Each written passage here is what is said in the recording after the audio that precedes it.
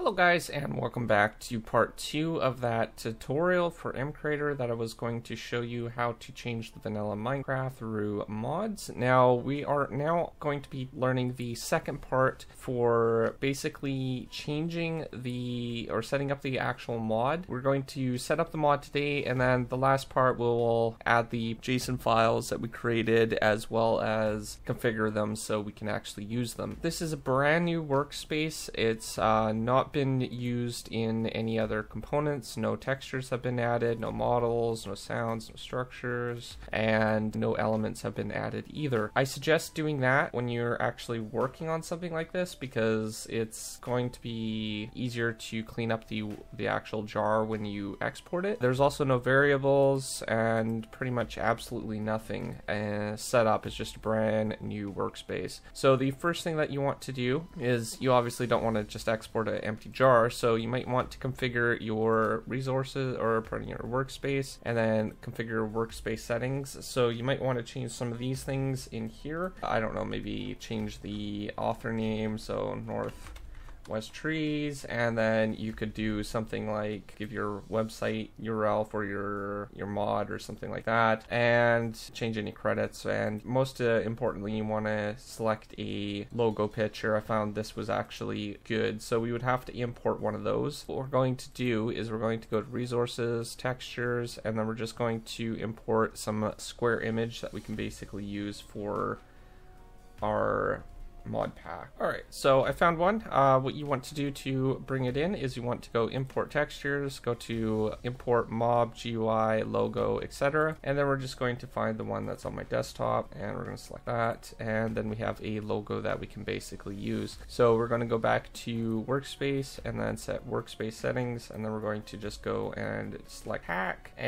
or whatever logo image that you have. And if you want to adjust any of the other settings, now is the time, because you're going to not be able to do that easily after. So because we're actually going to go into the jar after, so anything that you do will have to be after the fact, and you'll have to keep exporting if you make any updates or anything like that to this workspace. For example, if you want to do something right now, then that's good, but make sure that you have all your files and stuff in order for your models and stuff like that when you actually go and import or basically export your models. You basically want a separate thing to make sure that you have that you can basically just drag into the jar rather than have to keep messing around and creating a new one of these every time. When you're happy with your mod, what you can do is you can go to this orange icon right up here, and this is the icon that says export the mod for distribution, and that's going to export it into a jar. So we're going to select that button. Then what we want to do is just wait for it to compile. We're going to get a pop-up in a couple seconds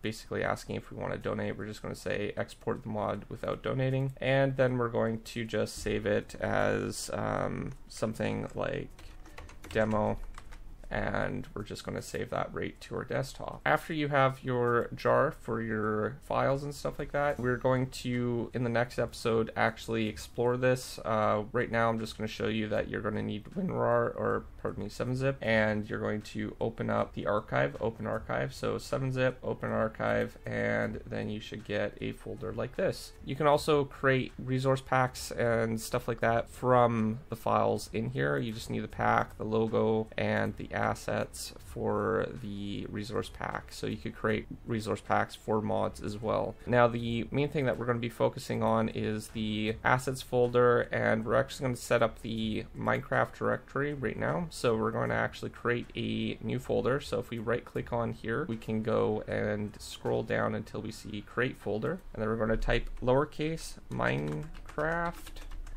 and that will create the Minecraft namespace. And then what we want to do is go into the Minecraft, and then we're going to type out, create a new folder, and we're going to call it models, all lowercase, like so. So when you have your models in place and your Minecraft namespace, then you are all set up and ready to go for the next step. Now, one other thing that you're going to need is textures as well. So create a folder called textures, and in the textures folder what you want to do is create a folder called blocks, and again all these are lowercase. And one other thing that you're going to need for models is a folder called blocks, and you're going to need another one called new folder items.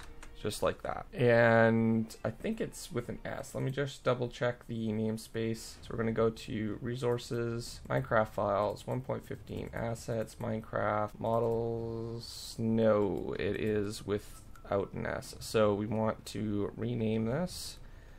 We can rename, and then we can set this to just block and rename that without an S like that. And we'll go back. We'll just change up this because this is also just block. So rename, need to figure out how to rename it, just being a little bit difficult. Rename, there we go. Okay, so there we go. And if you want to do items, that's fine too, but this is what the main things that we're going to work in. And one other thing, if you want to change a little bit of the properties, if you want to do that, go to your Minecraft namespace, and then we're going to also go rename, or not rename, we're going to create a new folder, and we're going to go block state. I think it's block states with an S. Yes, it is. So those are the 3 folders that you're going to need for models. You're going to need your textures, your block, your models, your block, your item, and you're going to need your block state, which will be for something a little bit more advanced that I'll cover in the next tutorial. So if you're new to my channel, don't forget to subscribe, comment down below, rate the video, and I'll see you guys next time. Thanks for watching. Peace out.